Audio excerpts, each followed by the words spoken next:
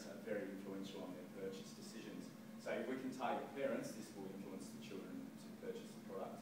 We also feel that the people in this profile are very health conscious, and that's why the Canteen Approved logo is very useful for this campaign. And also people with a busy lifestyle, it's very easy to prepare a lunch with the tiny Teddies because they are already packaged.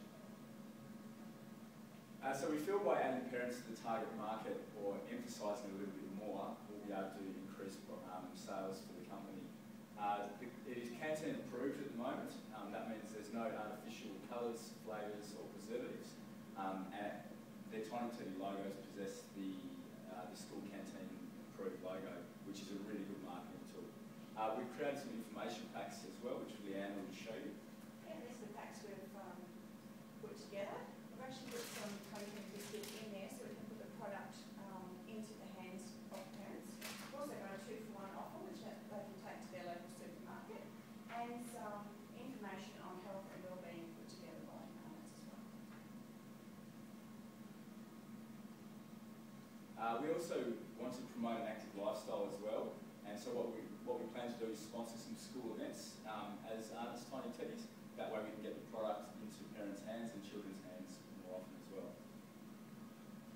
And online communication, there is an online game there at the moment, but we wanted to actually improve on that by adding a mobile phone game application.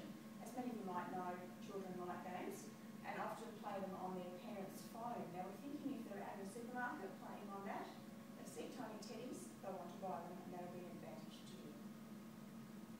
Another marketing tool is point-of-sale communication. This is really important as product positioning plays a role in what people choose to purchase. By having Tiny Teddies positioned at the checkouts, it provides product differentiation from the typical confectionery items that are usually there. So there are a number of communication tools that we're going to use. The first being public relations, and this is with our information packs and our online communication with the game and a new phone application. Our point of purchase communication will be to place the product at the checkout. This is to differentiate. We also want to use sponsorship marketing, and we want to sponsor after schools and school sporting events. We have the sales promotion in the packs that Leanne talked about, and also we have a few advertisement campaigns. So we've got a television campaign, a newspaper ad, and we've got some revised product packaging as well. So here is the example of our newspaper ad, and we've also got a television commercial that we'll show you now. What am I going to have in the lunches today?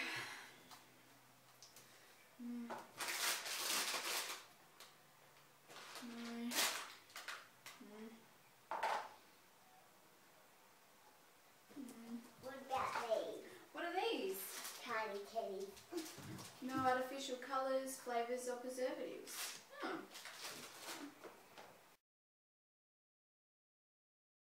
Okay, so with communication tools, we feel that through creating promotional product bags, offering sales promotions, using creative advertisements and the use of sponsorship marketing, the communication tools work together to achieve the objective of targeting our new market.